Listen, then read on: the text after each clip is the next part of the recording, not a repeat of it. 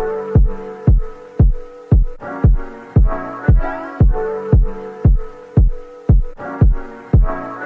know if you got a girl, don't mean to disrespect, but thoughts of you rule my world.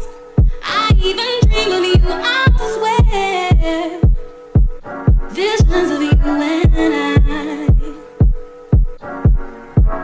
So hey guys, welcome back to my channel and thank you guys so much for watching. So today I'm going to be giving you guys a little view on how I practice with my mannequin head. So I'm super excited. I'm going to be using some really pretty lashes and I'm going to show you guys how to do a volume set. I just want you guys to kind of watch and enjoy with me.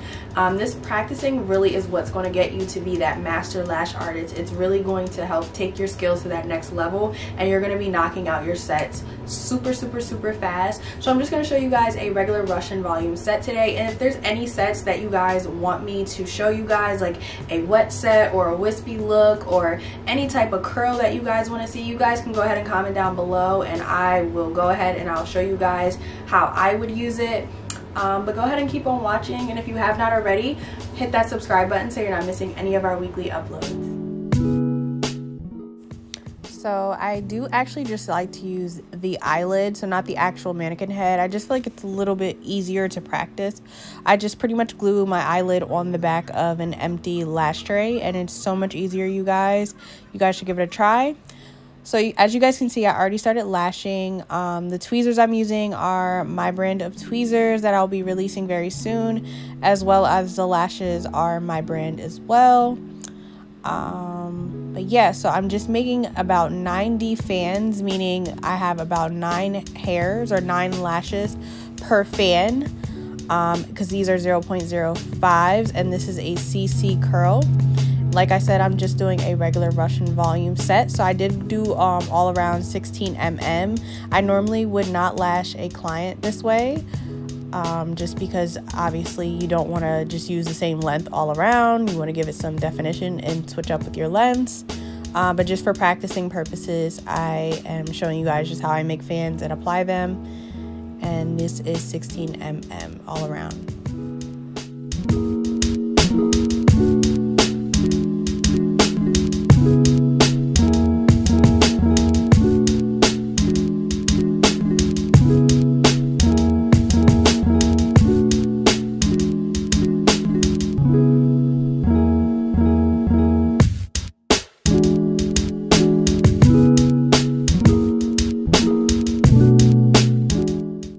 So you guys, these lashes literally fan so easy.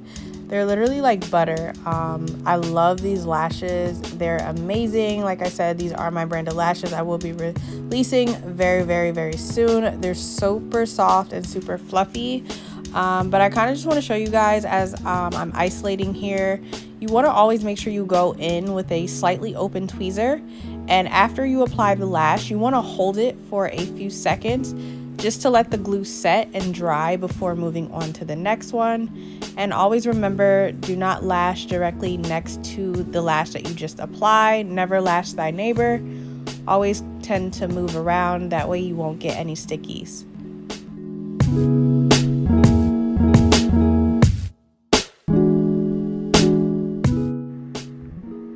So another tip when making fans, just remember to always have a really good pair of tweezers with really good grip. Make sure you know where your sweet spot is. It's going to make your fanning so much easier. A lot of people are always, saying they're having really hard time making fans. Most times it's probably the tweezers that you are using. You want to always make sure you invest and have really good tweezers. As you guys can see, these tweezers are helping me so much and making my job so easy.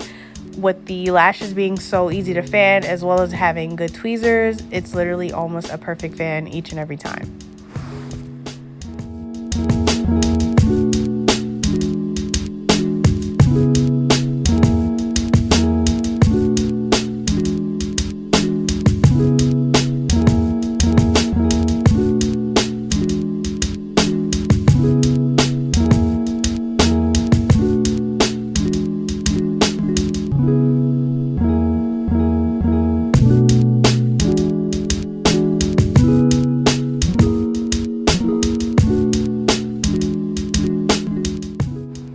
guys, I do see that the lashes are further from the lash line. I know they're supposed to be at least 0.5 to 1 millimeter away from the lash line, and I do see a few of mine are a little further, so guys, don't come for me. The reason for that is when you're practicing and you have a ring light in front of your face, and when the angle that I was recording, I could not see the actual lash line. On like how a real person, I could always pull back the lash line so I could see, but on an eyelid you can't do that. And the angle that I was sitting, I had a ring light in front of my face, so I'm not able to see that exact lash line. But always remember, it's 0.5 to 1 millimeter away from the lash line.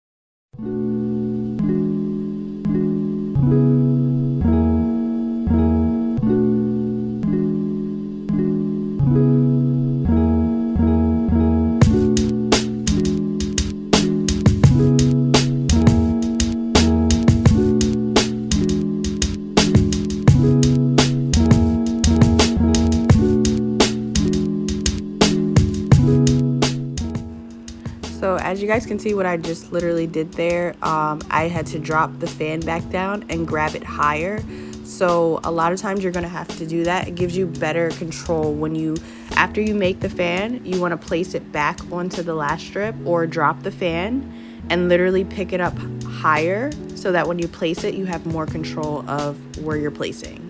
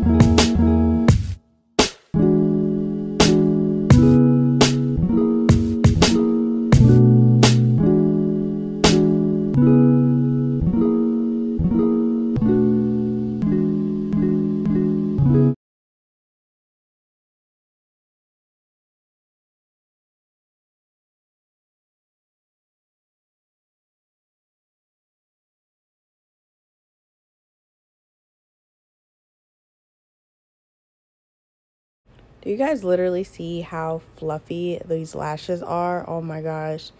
These are literally the best lashes I've ever used. Like, I'm not even just saying that because they're my lashes, but they're so fluffy and they're so soft. You guys, look at that fluff.